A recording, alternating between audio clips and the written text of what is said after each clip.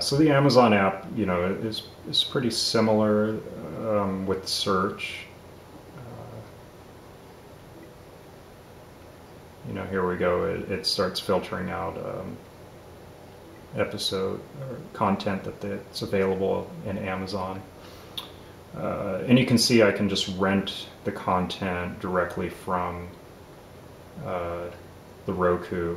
Now, in order to do that, or use any of these premium services that require payment, basically what happens is you add the channel to your home screen, and when you go into the channel, it tells you a 5-digit or so alphanumeric code and a URL. And you go to the URL and you go ahead and enter the code in, and then your Roku will now be linked with that service and your associated payment account.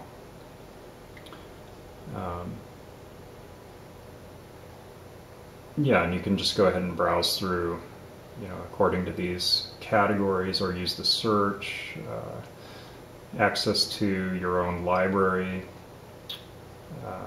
Yeah, and I did go ahead and watch an entire movie. It was an SD movie that I actually got as part of purchasing a Blu-ray, but because I was watching,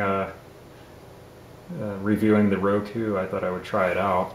And it worked pretty well. There were a couple instances of macro blocking, nothing too bad, probably due to Amazon's server or internet connection, something of that nature. One thing to keep in mind is, the Amazon, as well as Netflix and Hulu Plus, when you stream the content, you don't have any sort of surround sound.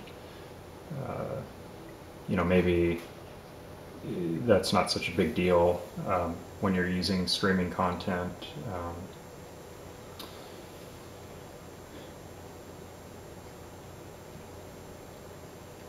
But I personally would prefer to watch the content in surround sound. And you can see it's similar to the Netflix video playback.